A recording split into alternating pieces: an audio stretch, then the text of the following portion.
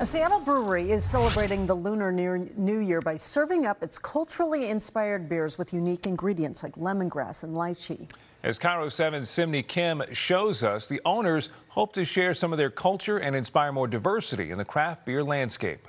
I think we're mostly at a boil now if you want to. When Barry Chan started brewing, all he wanted to do was make good beer. It was a hoppy hobby that evolved into a dream job. He and longtime friend Raymond Kwan opened Lucky Envelope Brewing in 2015, where he uses traditional and some not so traditional ingredients like tea. We did hear from a couple people saying, "Oh yeah, you're the Asian brewery with the weird ingredients," and I was like, that was a little heartbreaking at that time. They had just taken a huge leap of faith. Barry had been a structural engineer while Raymond had been in corporate finance. They both quit their jobs to start the brewery and realized they had to overcome another barrier: racism. They're one of the few Asian-owned and minority breweries out of the more than 400 craft breweries in the state. They'll kind of question whether or not we're owners. You know, they like to ask if we're brothers because we're both just Chinese American.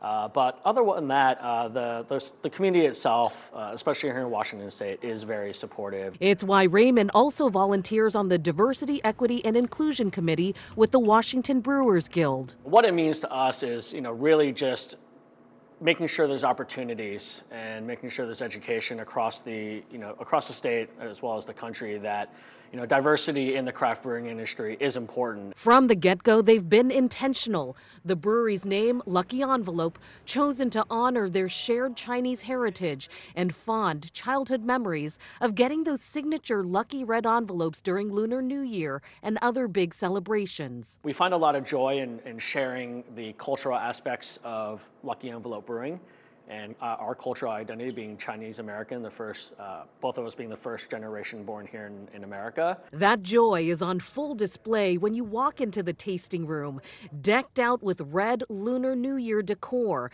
To toast the Year of the Tiger, they even brewed up special Lunar New Year inspired flavors, like this Imperial Stout made with traditional Chinese 5-spice powder. This is berry bush tea from Market Spice, which was brewed into this cold IPA, a collab with Highland Brewing, and another collab with Seattle's Halcyon Brewing, a lager blended with oranges and honey. But getting to this point, to be so unapologetic and bold, even with their logo, took some time. This is what their logo looks like today. That signature lucky red envelope is prominent.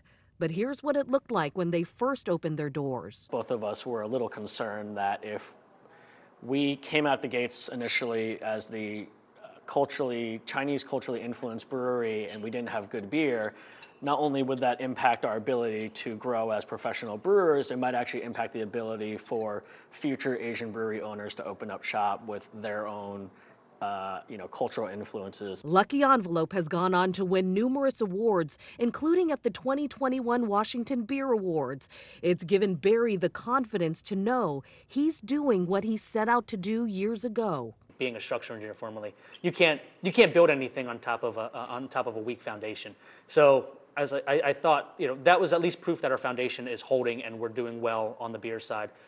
Let's go have some fun. Let's put more stuff into beers. Let's make this a thing. So yeah, those so-called weird ingredients, they're a thing. Those comments they have, and I guess they continue to light a fire underneath me. Always striving to make a better brew while continuing to push the Lucky Envelope. Simney Kim, KIRO 7 News.